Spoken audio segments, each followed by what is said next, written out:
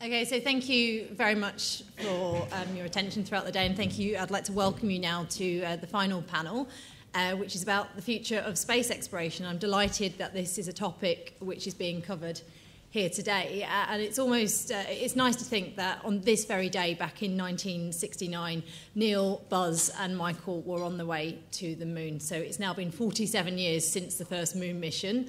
Only 12 men walked on the surface of the moon. The youngest is now 80, and we haven't been back to the moon in more than 43 years, but we haven't lost that space exploration. We might not have the space future we imagined back in 1969, but we are living in a world which is being transformed by space.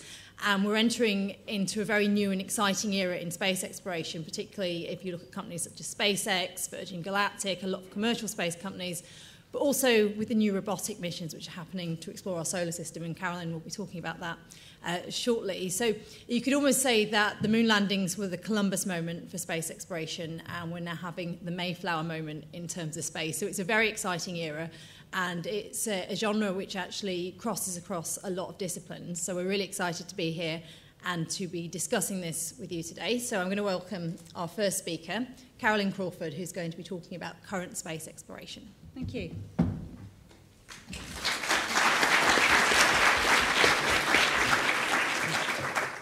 We may not have put humans on any other planet, but what I want you to realise is that we are now developing hugely what we can do just with robotic exploration on its own. And there's a definite process of how you explore a planet using a robot. And it'll go through various stages. And what we've achieved at different parts in the solar system differs according to the proximity of the object we're studying, the planet we're studying, and also the potential for future science dividends from revisiting it. Now, your first way of looking at a planet is that initial reconnaissance that comes from a flypast. And already by the sort of mid-1980s, we had achieved a flypast of all 8 planets, lastly with the sort of Voyager probes going out through the solar system and beyond as they're going now. We have then gone back and revisited many of those planets and looked at them in more detail. But there are smaller and more remote parts of the solar system where we are just beginning the flypast.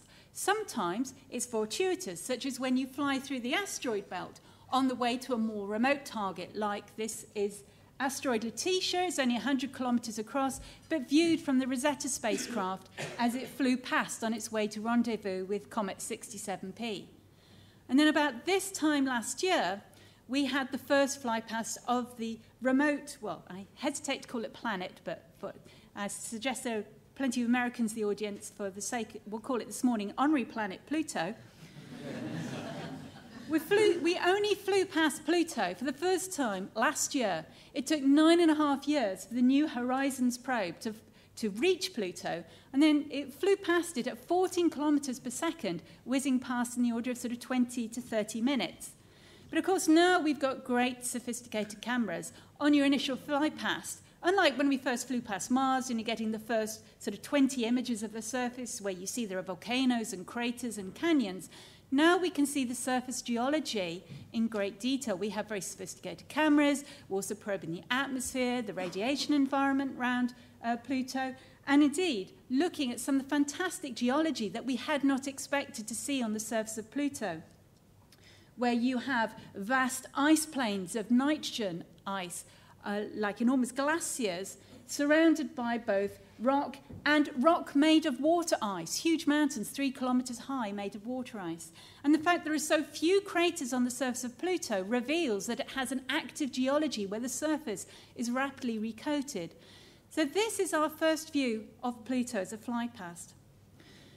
Beyond a flypast, your next reconnaissance will be from an orbital mission.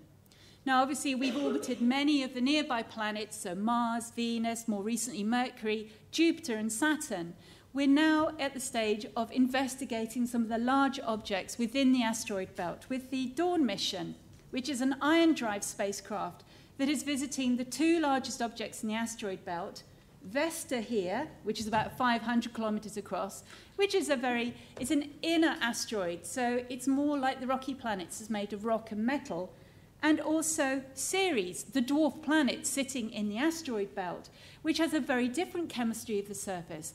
You can see it's got mineral deposits that require a water-rich environment. So these are two extremes that bridge the gap between the rocky planets and the gas giants. So what do these two dwarf planets, or if you like, protoplanets, tell us about perhaps the history of formation of different kinds of planets in our solar system? And you will do an orbital mission where you will start a long way from the planet and then drop to lower altitudes. And the Dawn mission is currently orbiting Ceres closer to the surface than the International Space Station is to Earth, and providing these fantastic close-up views and also, analysing the chemical deposits on the surface. There is, of course, a new mission that's just gone into orbit around Jupiter. The Juno mission arrived there on the 4th of July.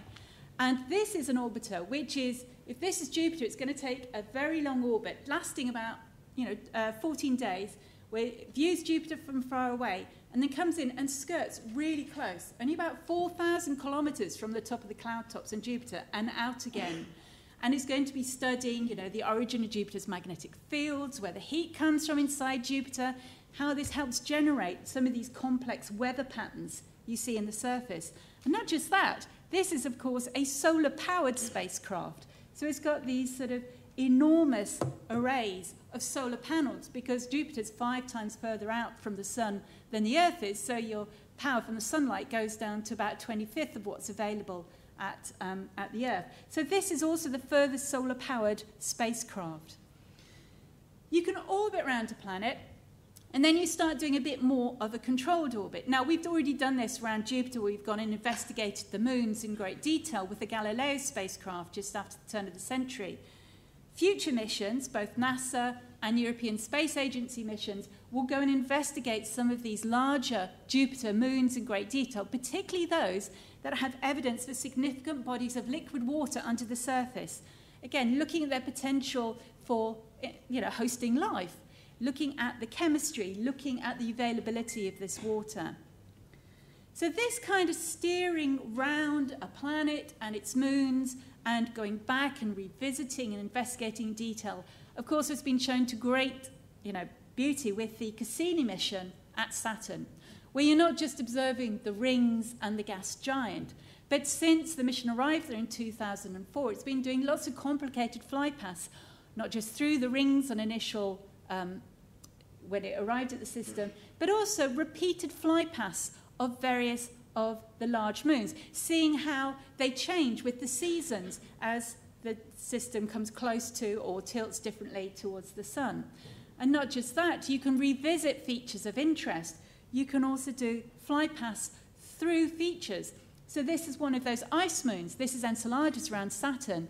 The Cassini satellite is able to swoop through those huge plumes of water vapor that are outgassing from cracks in the ice. It sweeps through them. It can, if you like, sniff. It can work out what chemicals are released within this water vapor, telling us something about the chemistry of these oceans beneath the surface. And once you've done a good surveying from orbit and mapping of these bodies from orbit, your next stage is to put a robotic lander on the surface. And the furthest we've actually landed is the largest moon of Saturn, called Titan. It's bigger than the planet Mercury. It's only a moon because it's an orbit around Saturn rather than, in principle, orbit around the sun. This is a fantastic planet. You can see it's got a smoggy atmosphere. We think this is like Earth, but it's a very early version of Earth that's been kept in the deep freeze of space, so it's never developed all those chemical reactions that have led to today's version of Earth. You've got a nitrogen-rich atmosphere with a methane haze. And one of the first things Cassini did was drop the probe Huygens, which took 2 hours, to parachute down to the surface, observing all the time the rivers, the tributaries, the estuaries, the damp lake beds that are made of methane, liquid methane on Titan. And this eventually, after 2 hours, just settled down at the surface and observed the surface just very briefly. And here you see a range of pebbles and erosion showing there's liquid methane flowing across the surface, and that was just the shadow of the parachute crossing over there. So you can I mean, this is a planet where, well, a moon, where you have an active weather cycle that we see change with the seasons, with lakes and seas, snowfall, rainfall, all made of methane because it's, minus 190 degrees C, because it's that much further out from the sun. So that's the furthest we've landed a probe. We have, of course, most recently landed a small spacecraft on this comet, 67P. I think this is one of the great selfies of all time from space, looking along the solar panel out to observing the comet in the distance. So Rosetta spacecraft caught up with the comet, chasing it round the solar system, seeing how it changes as it approaches the sun with the outgassing material. Again, you observe from a distance, and then you swoop low, and you observe distinct and detailed features on the surface and how they change, how cracks might open up. And as you're aware, after arriving at the comet, it also deposited a lander on the surface. Talk about trying to hit a moving target, the little Philae lander. And this is a lander that doesn't just sit and observe. This does active experimentation. It carried out a suite of experiments where you actually require contact with the comet to enable to carry them out. And this was a fairly short-lived experiment.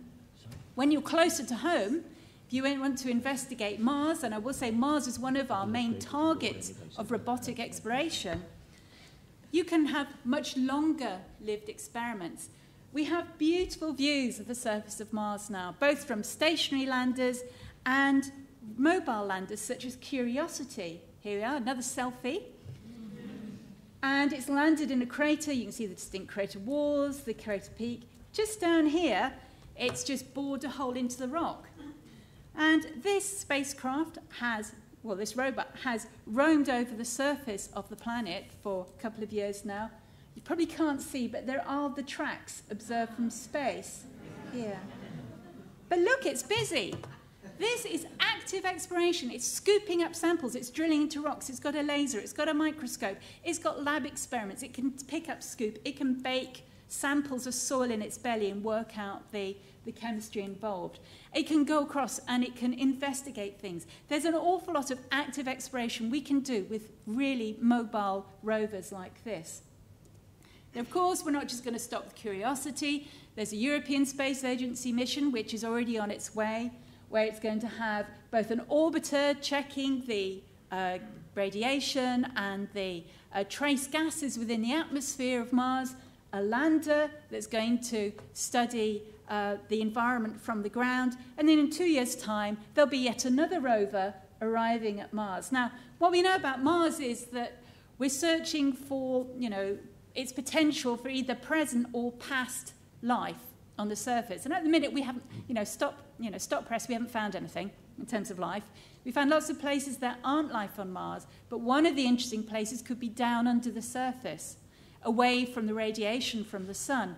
And indeed, one of the things that ExoMars is going to do is it's going to drill down 2 meters below the surface, extract core samples, and we can begin to examine those. And obviously, there's much geology, there's much we can learn about the history of the solar system from all of this mission, and there's also the potential for life developing in other planets, other environments. And you're wise to work out the sterility or otherwise of a planet before you send humans there. First of all, do we want to contaminate these planets? Are we already contaminating these planets with our germs? Do you want to bring germs back to the Earth? Things like that, we need to really have an idea about the life on these planets. Because the next stage, of course, is bringing samples back. And the only place we brought considerable samples back is through the Apollo missions, where several kilograms of moon rock have been brought back. And most responsible missions will aim to bring a heavy sample back before you send a human out and expect to bring them back. Okay? We'd like to know there's that proof of concept. And at the minute, we're just doing much more snatch and grab. So, for example, collecting particles from the tail of a comet. We had the Stardust mission in 2004, which swooped through the tail of Comet Wild, exposed an aerogel tray in which particles sank in and embedded within the aerogel, which then closed up and brought those samples back to Earth. We've had the Japanese Hayabusa mission, visiting this very sort of porous, icy asteroid, Itokawa, where it obviously artist's impression. We didn't send a camera to snap the moment, but where, you know, the spacecraft would fire a pellet that scoops up bits of regolith from the asteroid surface. It swoops down, collects them, and brings those back as a sample mission. Now, this didn't go 100% to plan. He only had about 100 particles, each about 100 microns across. But somewhere, in a lab on Earth, we have particles of asteroids. And there are future missions which are going back to asteroids because, of course, they're just a bit beyond Mars. They're quite easy to get to. We have missions, both NASA and there's a second Hayabusa Japanese mission going back and doing sample return. So doing either landing on the surface, kicking up dust, or with a large boom, kind of scraping a bit as you fly past an asteroid. Or even further into the future, the next kind of stage of robotic return would be to go and collect. This is the asteroid redirector mission, which is an idea of NASA's, where you send your asteroid to go and collect a boulder, probably about several ton boulder, pick it up, bring it back, and put it into a stable orbit around the moon. How about that? So this could be happening by the mid-2020s. And then perhaps not only do you have a proof of being able to redirect asteroids or things around the solar system, but also you provide a nice little staging post for astronauts potentially to go and explore in the future as we advance the human exploration. And I think this is where I pass over to Martin for the next stage.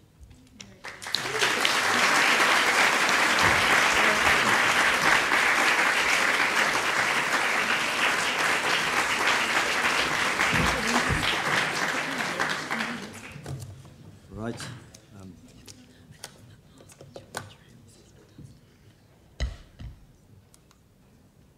Well, I'm going to start with a flashback to probably the best student they had in the college next door, Isaac Newton, 300 years ago. I show him because he must have thought about spaceflight. This is a famous picture from one of his books, and he imagines a cannonball being fired from a mountaintop, and if it's fired fast enough, then its path curves downwards no faster than the Earth curves way underneath it. It goes into orbit. And he must have calculated that you have to fire your cannonball at 18,000 miles an hour for that to happen. And that was not feasible in his time, and indeed this didn't happen until the Sputnik, which went up in 1957, followed 4 years later by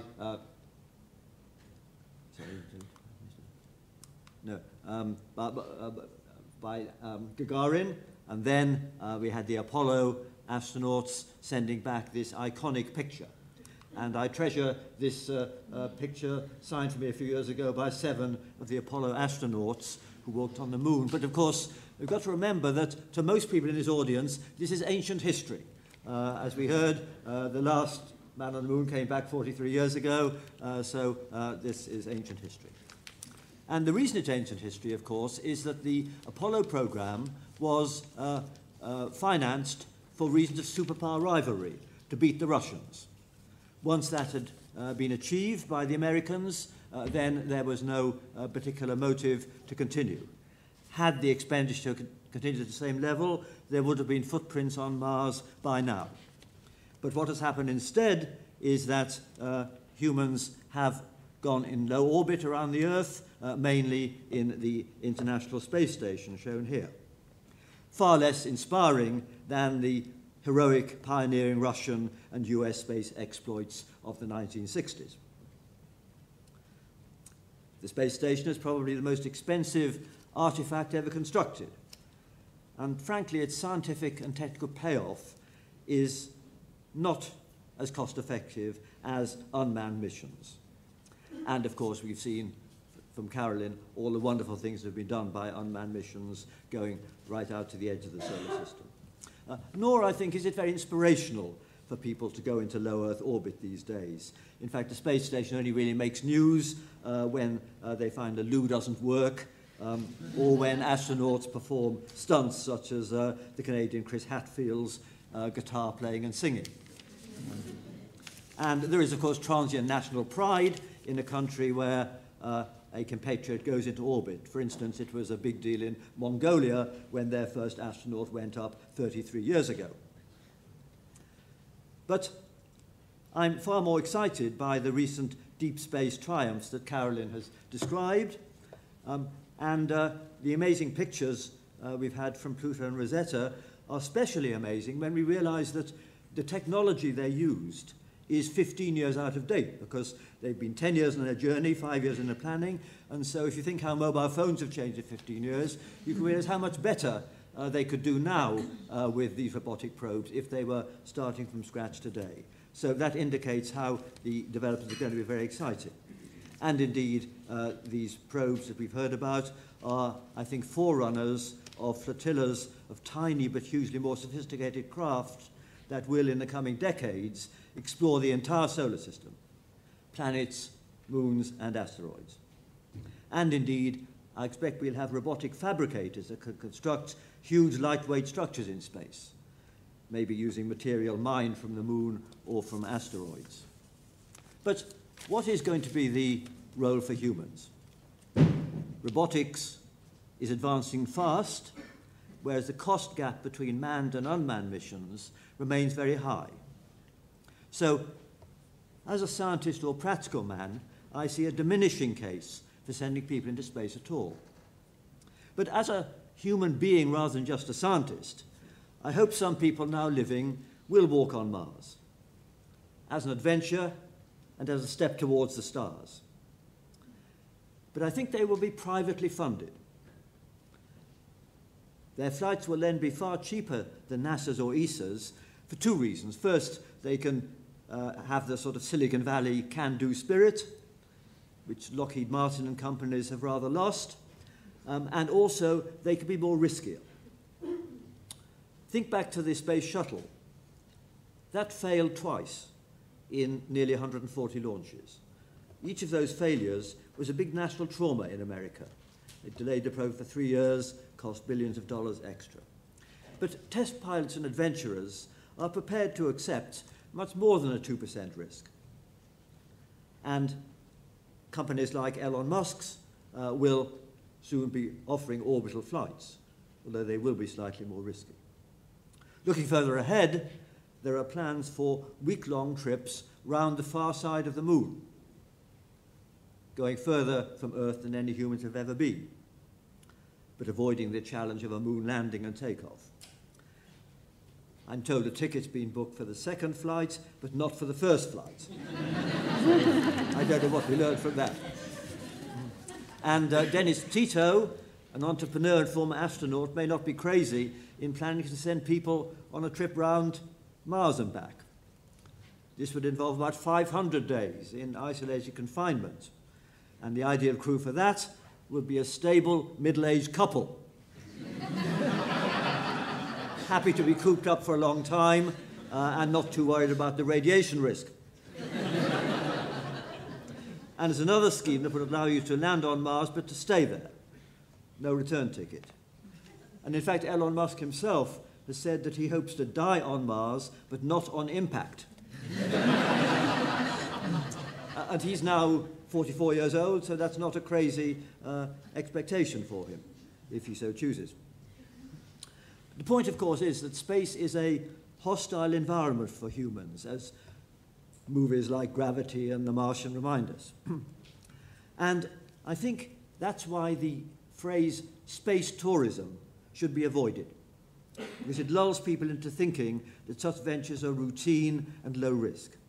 And if that's the perception, the inevitable accidents, as tragically happened already with Virgin Galactic suborbital test flight, they'll be as traumatic as those of the space shuttle were. Instead, these cut-price ventures must be sold as dangerous sports for intrepid explorers. But despite the risks, a century from now, groups of pioneers may have established independent bases from the Earth, on Mars or maybe on asteroids. Those who do this will be adventurers in the mold of, say, Felix Baumgartner. He was the guy who free fell at supersonic speed from a high-altitude balloon. Or the British explorer Sir Ranulph Fiennes, who, among other challenges, has dragged a sledge across the Antarctic in the winter. We admire such people for pushing the boundaries of what humans can do, even if we don't want to emulate them. So likewise, I think we would cheer on these deep space pioneers. But it's important that I think we should never expect mass emigration from the Earth. In fact, it's a dangerous delusion to think that space offers an escape from the Earth's problems. Nowhere in our solar system offers an environment even as clement as the Antarctic or the top of Everest. And another thing, by 2100, there'll be huge advances in genetics and in cyborg technology. Whatever ethical constraints we impose here on the ground, we should surely wish these space pioneers good luck in redesigning their progeny to adapt to hostile environments. They'll become a new species. Indeed, they may transition to fully electronic intelligence, roaming the solar system, constructing massive artifacts.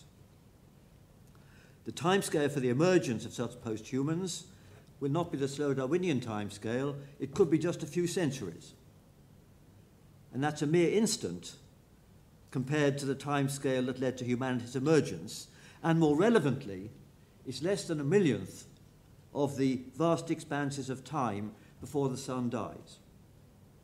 And even when the sun dies, the universe may go on expanding. Indeed, to quote Woody Allen, eternity is very long, especially towards the end.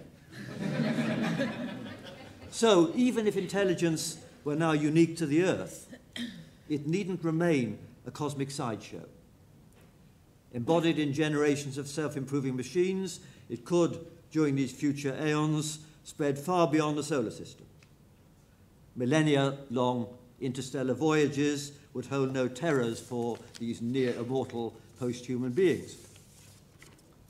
So, if Earth were the unique cradle of life, it could, nonetheless, in this far future, have truly cosmic significance.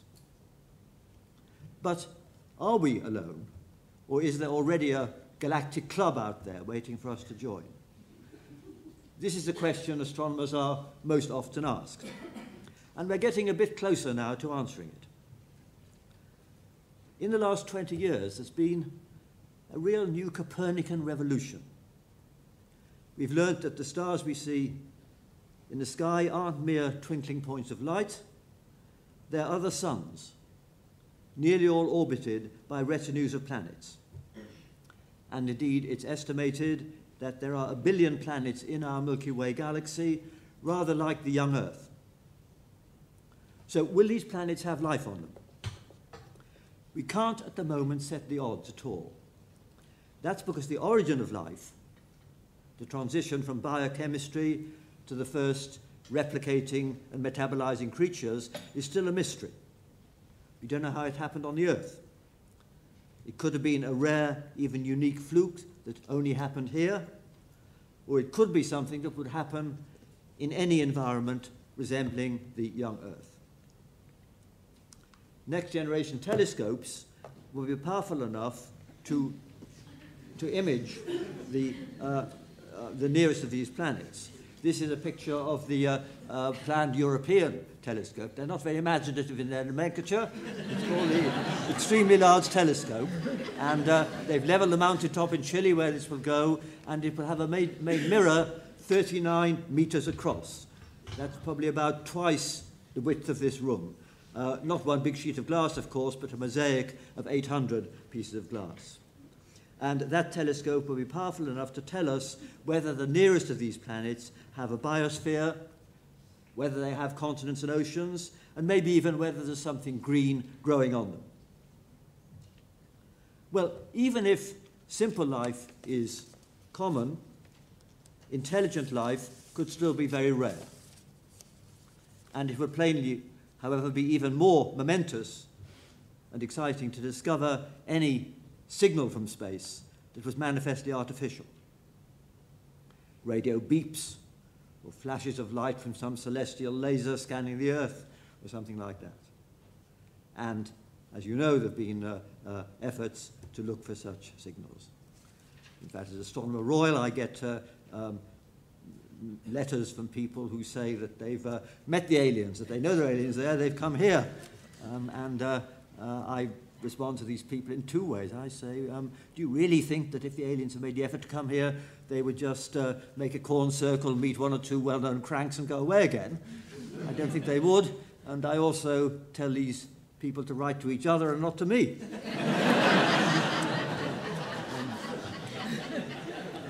Well, but despite that, despite the evidence now being conclusive, it's not crazy to suspect that there might be intelligent life out there, although even the optimists would bet only a few % on the chance. But it's worth a look. And in fact, a deeper search is being developed. A Russian investor called Yuri Milner has committed $100 million over the next 10 years to enable a deeper search using time on the biggest radio telescopes. And I've agreed to chair his advisory group for this. And although it is a gamble, it's surely worth the gamble because success will be so fantastic, and we should be grateful that Mr. Milner spends his money in this way rather than on a yacht or a football team. Well, another thought one has is that life on a distant planet could have evolved either slower or faster than it did here. If it evolved slower, we detect nothing in the way of intelligent signals. But if it evolved faster, or was on an older planet that had a billion-year head start over the Earth, then it could likely already have reached the post-human stage. And I've argued just now that it may be only a few centuries before flesh and blood humans are transcended by inorganic intelligence, and that machines may then persist, continuing to evolve for billions of years. That suggests that if we were to detect ET, we would be most unlikely to catch it in the brief sliver of time when it was still in organic form. Indeed, referring to ET as an alien civilization may be too restrictive, because civilization connotes a society of individuals. In contrast, ET might be a single integrated intelligence wandering in interstellar space. Well, I'm running out of time, which is perhaps a good thing, but let me focus back closer to the here and now in closing.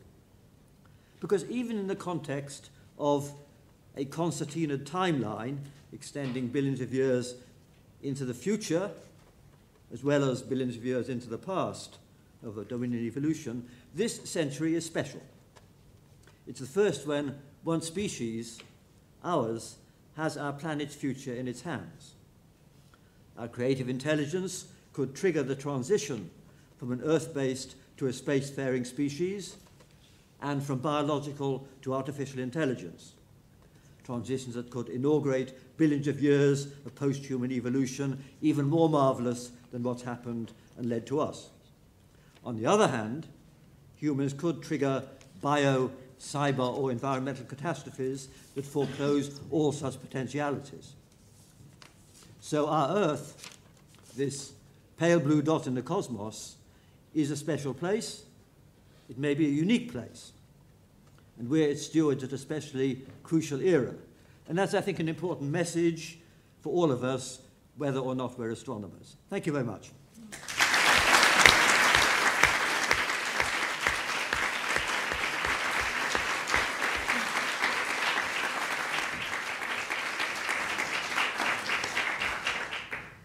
Thank you so much for that, Martin. That was absolutely incredible and fascinating. And I do feel like all of us are privileged to be living in an era where we're on this cusp of this new dawn of exploration, beyond our Earth, beyond the cradle of Earth, and further into the solar system. So it is an incredibly exciting time. And I think I'm certainly going to pick up on points from both your fascinating talks. I feel like we need a whole day just for this, to scratch the surface of this one subject. But my first question is, and I would always argue, and always have argued, that as a species, the exploration of space is the most significant thing we will ever do. But when we live in a world where there is so much trouble and difficulties, why would you argue what we're doing now in terms of space exploration is so significant and so important?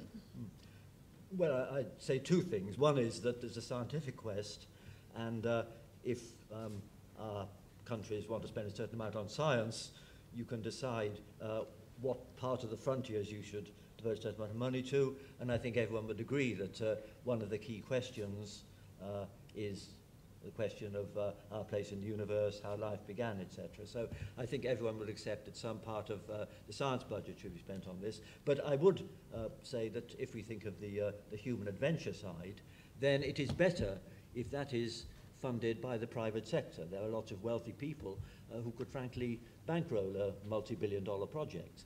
And I think that is probably the way it will happen, because these people are motivated, and as I said, they can accept higher risks than NASA or ESA could.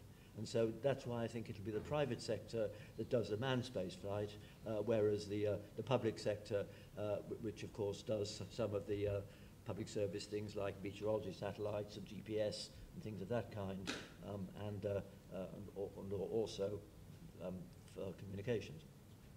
Okay, Caroline, do you want to come in? Well, I mean, I obviously would agree with Martin that, I mean, from the science point of view, I think it's a cultural thing as well. It's that investigation of really the origin of the Earth, origin of us and life, and our place of our solar system within the whole cosmos. I would think that those kind of questions are culturally important. Answering them is important. The other thing that is a byproduct of everything we do, and I think particularly given the news over recent weeks, is the fact that space is an area where there is huge international collaboration between governments, between scientists, between technology experts, and I think there's a great deal of good that can come out of people from different nations working together towards a common aim. We shouldn't lose sight of that. Yes, could I just add that science is a truly global culture, of course. It does span all political and religious divides. And so that's why it's important to pursue. And of course, there is wide fascination. I mean, kids are fascinated by dinosaurs, for instance. What could be more irrelevant to everyday life than dinosaurs? And building on that, they're fascinated about not just evolution in the past, but about what will happen in the future and what might be out there. So I think there is public support for this. Indeed, if you were to do an opinion poll of people coming out of a science fiction movie, I'm sure many would be very happy if it were possible to hypothecate some of the tax revenues from that movie for things like this, because that's not the way it's done. But I think that indicates that despite all the other pressures, there would be broad satisfaction that some people, whether it's billionaires or some governments, is spending some money on activities which certainly, when the history of this century is written, will be among the high points. And would you say it's fair to say as well that what we're doing now in terms of commercial space exploration is no different to what we've done throughout history? We're just in a different format. So we explored the Earth and then private companies went in, and now we're seeing the same thing with space. So we've had the Columbus moment, as I said earlier, and now we're having the Mayflower moment with the commercial companies. Is that something you'd agree with? Well, yes, I mean, you need to think about what you want the space agencies to spend their money on, and not necessarily just reinventing or refining something they've already worked out how to do. I mean, that is where the private companies can come a lot better. You probably want the space agencies to be spending their budget and working out how to get to different objects or how to do different science on different planets. Okay, so going back to your incredible talk, Martin, one point which really stands out is the search for aliens, the search for life elsewhere in the universe. And it's not we're not beyond the realms of possibility that within the next 50 years or so we could have the answer to that question. Mm-hmm. How close do you think we are to getting there? And would you agree with what Seth Jostack said at SETI, that actually alien life is more likely to be robotic than like us?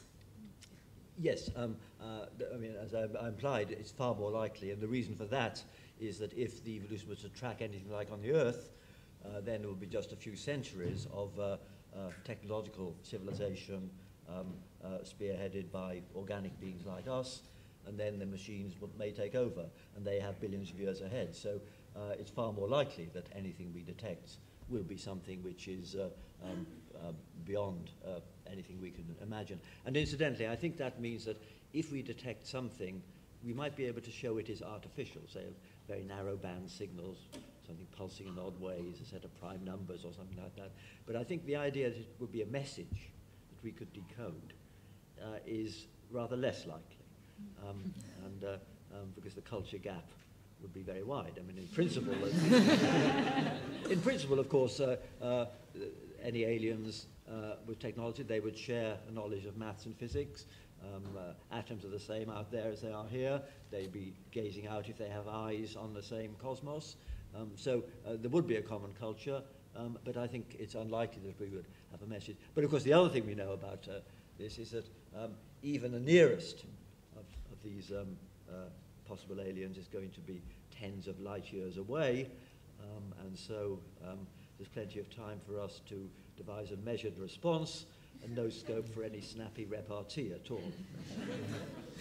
So when Carl Sagan convinced NASA to put the plaque on the Pioneer mission, it's very unlikely aliens are going to see that and decipher it. Well, that's very. I think that was an interesting exercise, and in fact, the Milner's project is doing a similar exercise for schools to devise things. But of course, it's not clear. It's most unlikely that will be detected by anyone. The best way in which we could attract attention is obviously through radio or radar. And there's some people who worry that we should try and hide from what might be out there, but I can't take that seriously because they would know we're here anyway, I would say. And that was going to be my next question. And they may have been watching for a million years on this planet where interesting things might be happening.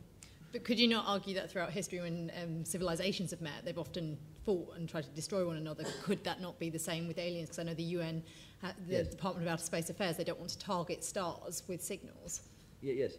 Well, I mean, I think that's I can't take that very seriously. It's not a problem. I think the UN's got other things to worry about.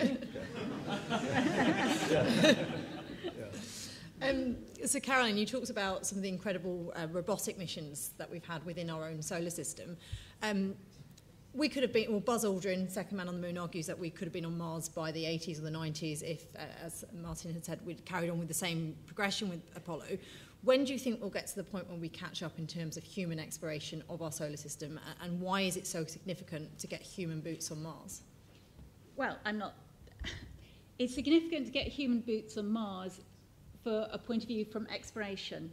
And again, harking back to the cultural idea of exploration. Exploration isn't the same science. It does enable science, that comes along later. But you see, I'm not in a rush to put human boots on Mars. That's other people are driving that. I'm still excited about what we can do remotely and robotically. But that's because I'm interested in science, and I think putting humans is a very different matter. And you've got, as Martin has stressed, you've got a very different drive behind that. As to when it's going to happen, first, I reckon we're going to have to go back to the moon. Because there's a lot of improving technology that we need to test out in space. And it makes much more sense to do all this proof of concept and demonstrate it all works when you're only about 3 days travel away from the Earth and about a 3-second time delay in terms of your radio signals than starting out with going to Mars. So to me, the sensible way to proceed would be to return to the moon, or maybe, if you like, a moon around Mars. Do that before you actually set foot on Mars. Maybe you don't even need to send humans to Mars. Maybe we can observe Mars from one of the moons. Though I must admit, it would be a shame to go all that way and then not actually get down onto the surface. And how can you see robotic missions progressing, particularly looking at moons Europa and Enceladus, a moon around Jupiter and a moon around Saturn, where there might potentially be life? How far are we away, realistically, from having a robotic mission which would land on one of those candidate moons?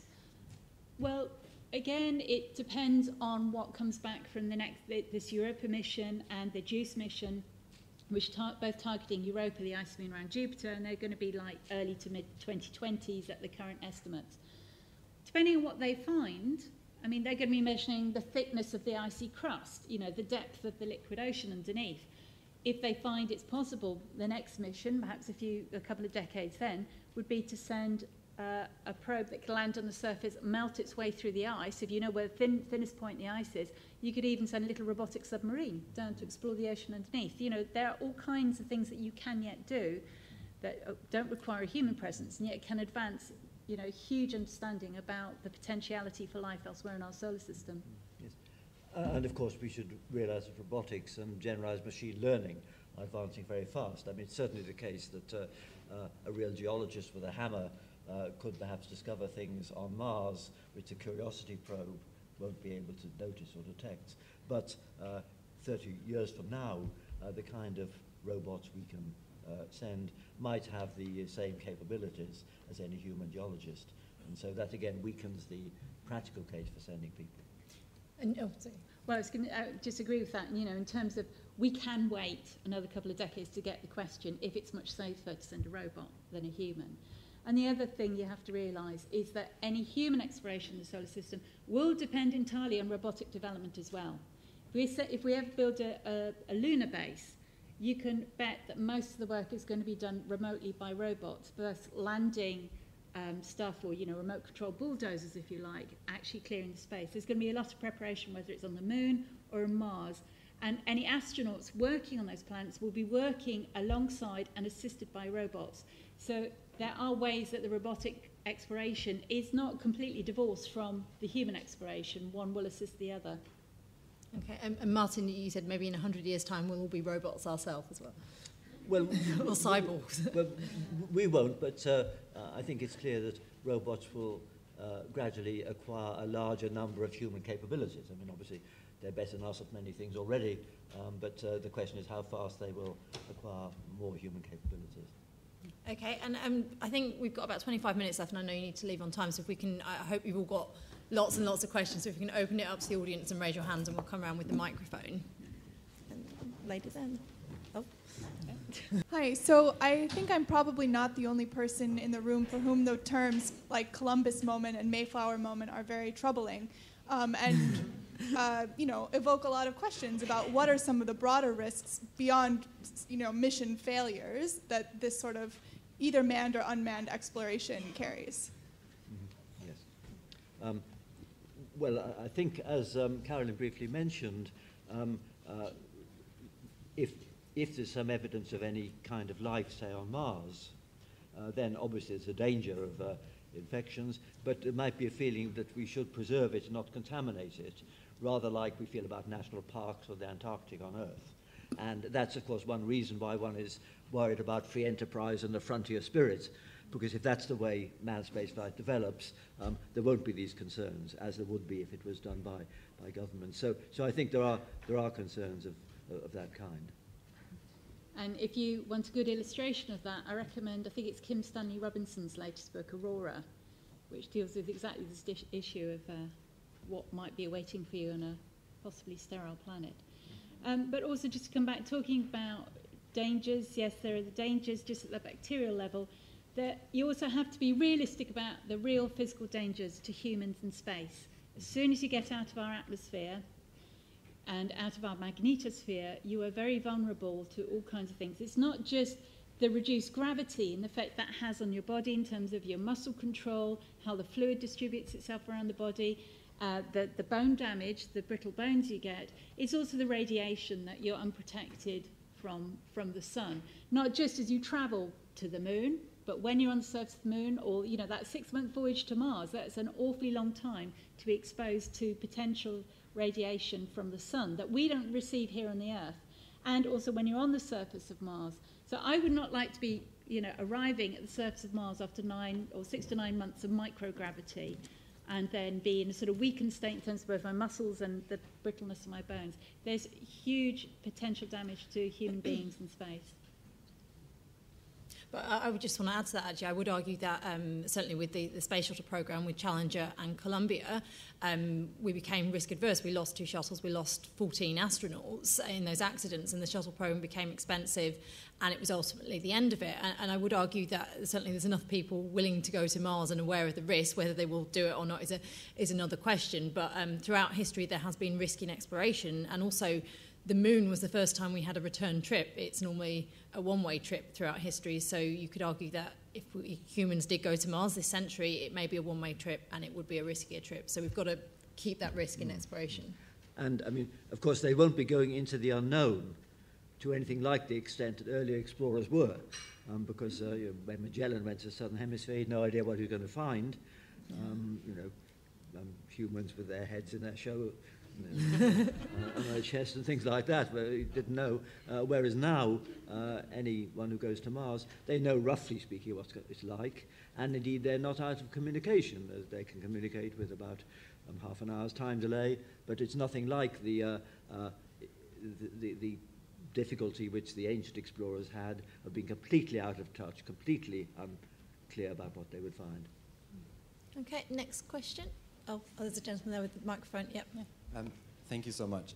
You've spoken about the importance, or at least concern, with preserving sterile planets in their sterile state and making sure that we don't carry any sort of microbes up on things that we send there.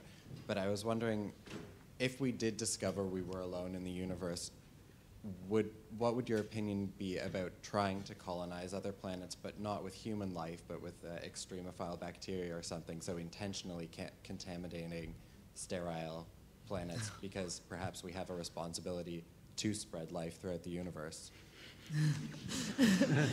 What a question. Yeah, yes. Can I just ask you why? Seriously, why would you even contemplate doing that? So, I'm not necessarily contemplating doing it. I would rather hear your opinion. So if you feel really strongly against that, I'm really interested in that.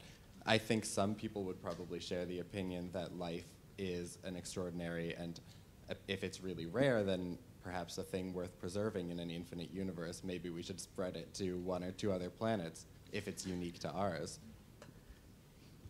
Yes, I mean, yes. I mean, I would question your use of the word "we," because that implies this is a global decision. I mean, I think the way this kind of enterprise is going to evolve is going to be increasingly sort of anarchic, especially if private enterprise comes in, and I think it may happen. And if some people want to do this, then the rest of us can't stop them, really. So I think it may happen. But perhaps going back to the likelihood of life, I think within 20 years, there's one thing we will understand better, and that is how life began on Earth. We don't yet know that. There are lots of serious people working on it now. And that'll tell us 2 things. It'll tell us how likely it is. It'll also tell us whether the DNA, RNA basis of all life on Earth is somehow uniquely good, or whether any other life we find will have a quite different chemical basis. Okay, there's a gentleman in front with a striped shirt. Yes, thank you. I just have a question that... So in the 1960s, 70s, we have a very strong rivalry between the US and the Soviet Union that has led to a very advanced exploration of space. I'm wondering that today, in terms of international affairs, there's still some kind of the rivalries, particularly perhaps in the respect of the rising China. So I'm wondering if, do you see any sense of this kind of rivalries may also lead to competitions in the space explorations and in the future? Or whether, do you think that would be some kind of a secret exploration that we do not know about?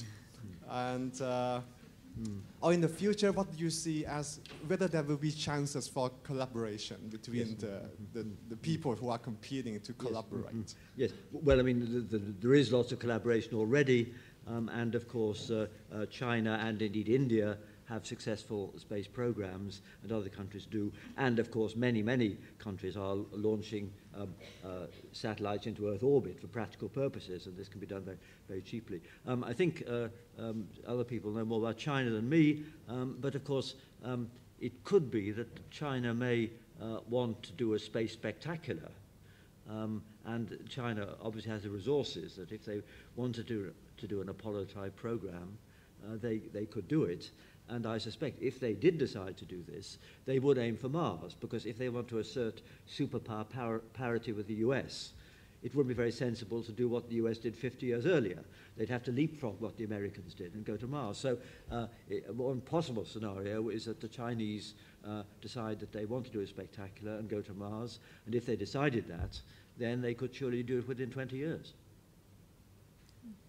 And I would just add with China, what I find fascinating is during the Apollo era, China was under Mao, and many people were unaware in China of the moon landings. And in 2013, they landed the Jade Rabbit on the surface of the moon, and they're now actually planning on sending a rover to the far side of the moon, which is something which hasn't been done before. And there's certainly that.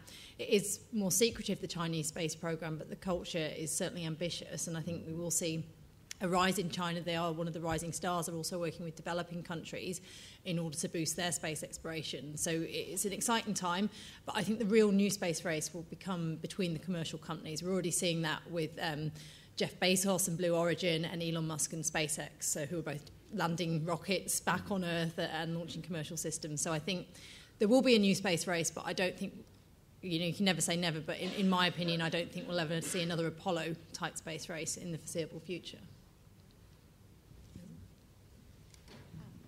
Thanks. So you don't need me to tell you, both the Challenger and the Columbia disasters were partially for economic reasons, right? So Challenger needed to launch. There was pressure to launch. The engineers resisted launching, but they needed proof of concept. And in Columbia, the decision was taken not to abort the scientific payload of the mission by launching a rescue mission, either from Earth or the astronauts themselves. And so in both of those cases, it was a public initiative, right? But the kind of economic incentives, right, drove the decision that led to those disasters. And so I wonder, I agree that the future is private, right? But you're talking about private, that the private sector is more willing to bear the risk. So is it just that we would accept the loss of life more when it's privately financed? But when I look at what I know of the Columbia and the Challenger disasters, it strikes me that the same economic incentives, right, to produce your proof of concept or get your scientific payload could still be at play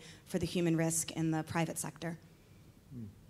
Well, so there will be risks. I mean, I think it is true that people are more accepting if one of these adventurers comes to a sad end. We mourn a brave and resourceful person, but we suspect that's the way they wanted to go.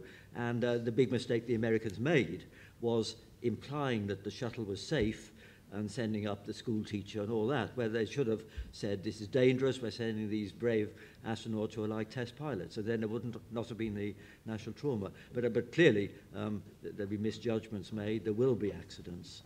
And I think one has to accept it. And that's why I think this phrase, space tourism, will bite back at the people who use it.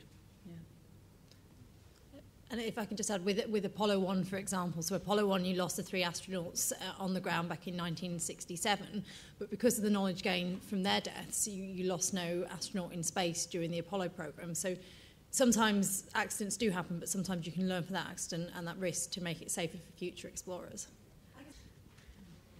Okay.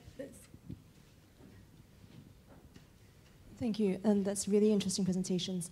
I just wanted to maybe touch on the question that was raised about why people might entertain settling on Mars, for instance, because I don't think it's that crazy.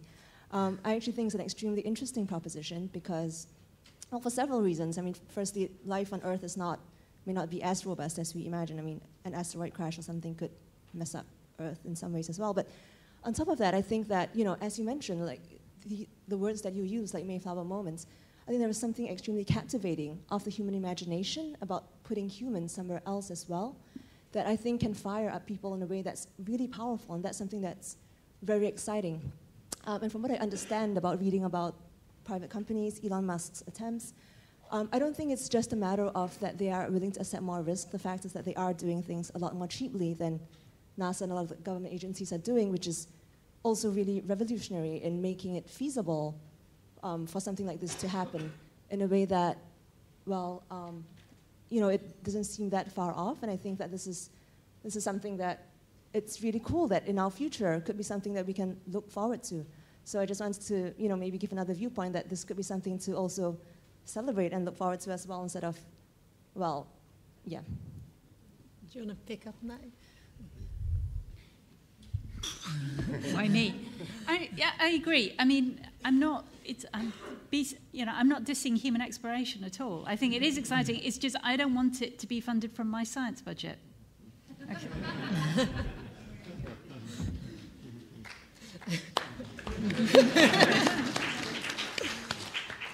Okay, we've got about 10 minutes left for questions. The gentleman up there in the black jacket. So many of the technologies we use today, like internet, GPS, many things came from military and space-related R&D. So what are the next ones? What are the technologies that we can perhaps get from the R&D currently developed in space-related R&D? Well, it's true that many came from the military. Consumer electronics, of course, is fueling development as much as the military these days. But I think of the technologies that's going to be important, I think it is robotics and generalized machine learning and better sensors, because, of course, although machines can play games better than humans, they can't move around the pieces on a real chessboard as adeptly as a child can yet. And so I think the big weakness of robotics now is sensors and actually interacting in a delicate way with the environment. And that's, I think, the technology which is going to be obviously useful in many contexts, but especially in space. And just to add to that, I mean, I agree, there are one or two obvious things that are going to come out, but the most exciting things are the things we can't predict. If you knew what it was, what your spin-off was going to be, space exploration is not the most efficient way of getting there. But it's the incidentals that come out of, you meet one particular challenge, and then you see how that can develop in other ways when you've met that challenge. So to me, the more exciting thing is the things we can't even conceive of. That, you know, this is true blue skies things. We reap the dividend, you know, decades in the future, and we can't predict what they are now, but we know enough from, well, as Sarah and Martin both said, the history of what's happened of space exploration, what we've learnt from it, that we can be confident there will be very valuable spin-offs. Yes. And just one thing, GPS, which was developed to guide American missiles, etc., and the people at that time, they couldn't have conceived that there'd be literally billions of GPS receivers for sat-nav and in every mobile phone, etc. That's been about the most amazingly cost-effective bit of public investment. And I think just to add to that, there's a great quote from JBS Haldane, which I think actually applies to space exploration as well, and it's the universe is not only as strange as you can imagine, it's stranger than you can imagine, so we can't even begin to imagine what we could potentially see in the next, in terms of technology or what we'll find with space. So next question. Right, thank you. Really enjoyed those talks. So, Lord Rees, you had a comment where you said, you know, we're probably not going to find the solutions to human dilemmas by settling other planets. That, you know, the most hospitable of these environments are like Everest, sorry, like the top of Everest or something like that. And yet, in the public imagination, I think, around space travel, there is this idea that whatever, you know, carrying capacity limits we might run into, what problems on climate or scarcity that we might be facing, that we can, you know, look to the stars for answers. And so I guess my question to the panel is, how can we simultaneously keep the appropriate focus on the human dilemmas we face on Earth, whilst selling a compelling narrative of looking to the stars, and how do we make sure one doesn't take away from the other, but keep both side by side?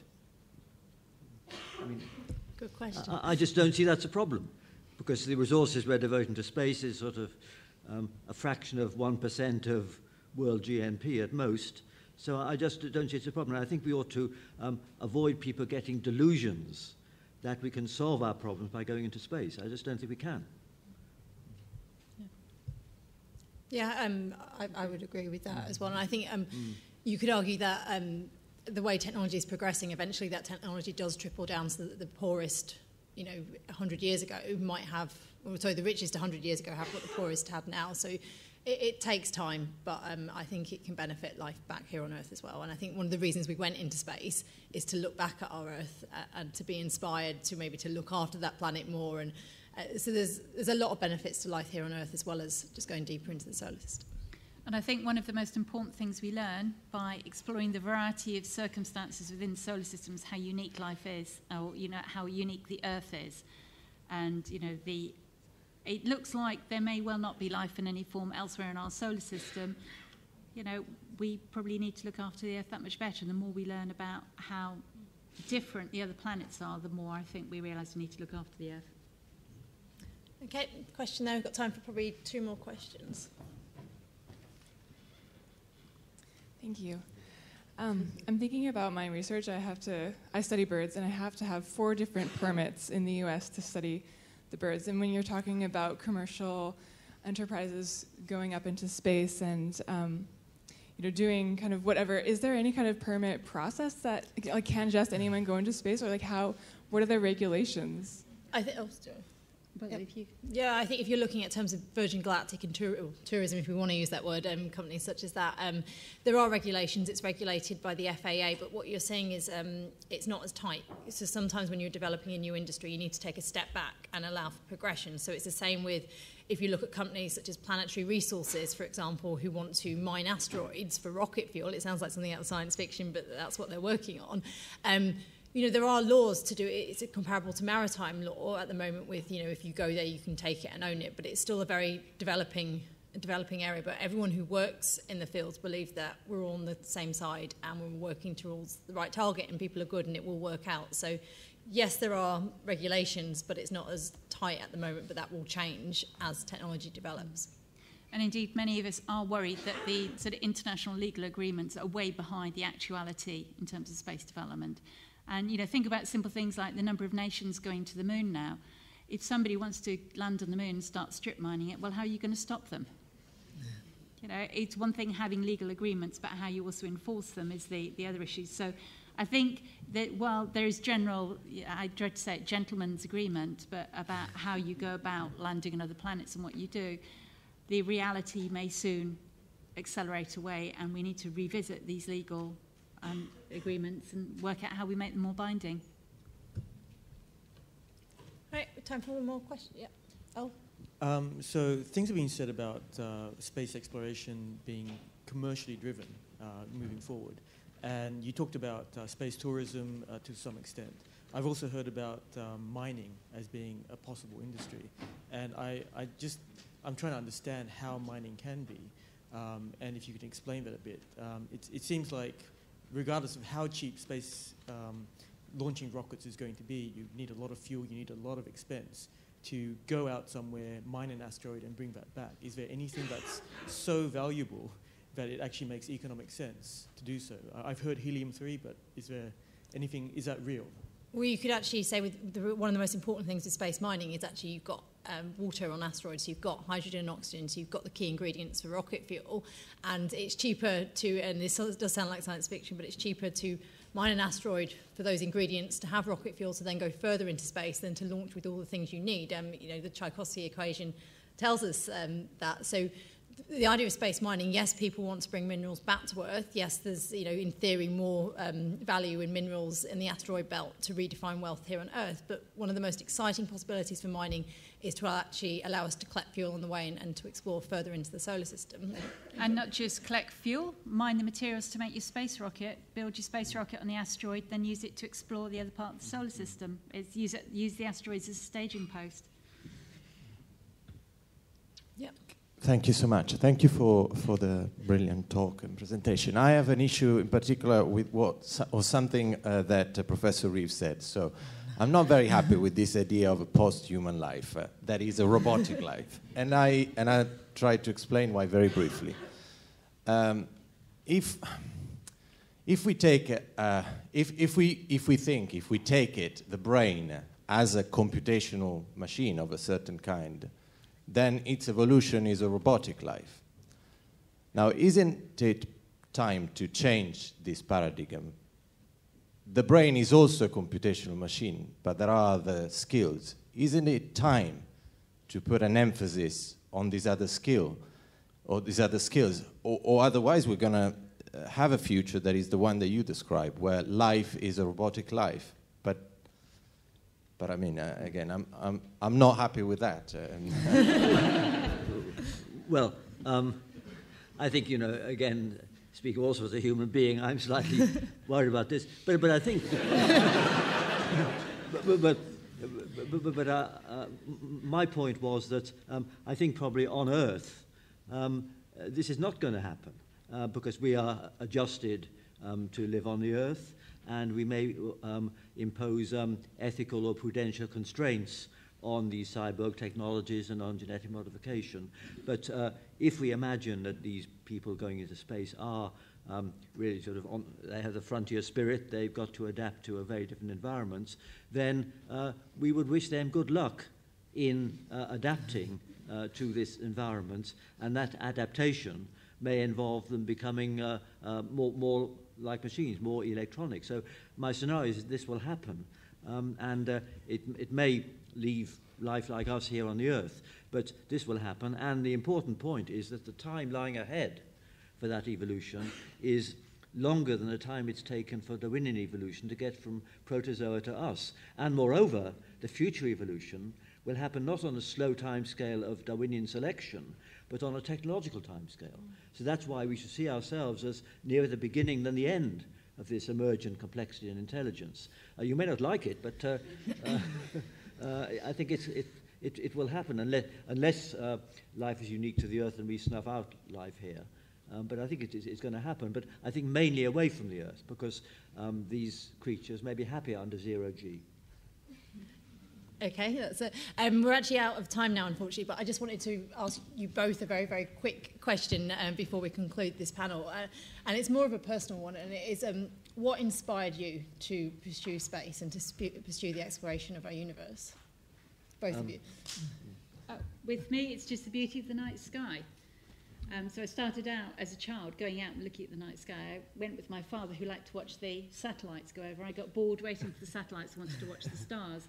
But as soon as you start watching, you think, well, what is it? And then you start reading the science behind them. And so I got hooked at a very early age. And so far, nothing I've learned about astronomy has really disappointed me. Yes. And that original fascination. Yes. And Martin? Yes. Well, mine was the same, and I got into astronomy, and of course the technology of astronomy is based on big telescopes on the ground, but increasingly telescopes in space to observe infrared, ultraviolet, and X-rays, etc. And astronomy has advanced hugely rapidly in the last decades.